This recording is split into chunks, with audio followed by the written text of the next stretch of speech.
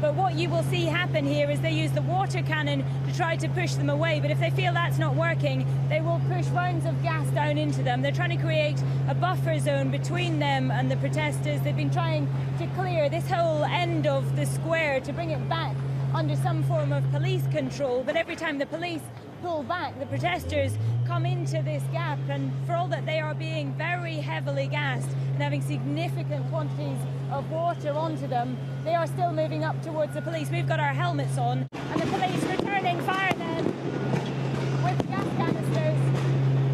And there's a serious quantity of CS gas going now from behind the police lines over the water cannon back into the protesters' lines.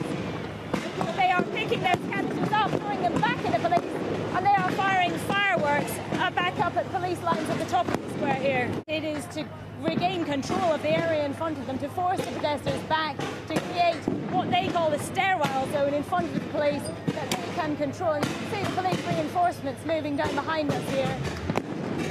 There's a serious quantity of munitions going overhead. We're going to move just back into this alcove because the police are coming down this square now. We'll just pull back here. Taksim, in here. We would just move off to one side.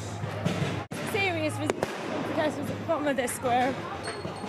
We're just moving into a little bit of cover because they're firing gas in front of it onto protesters who are further down this street.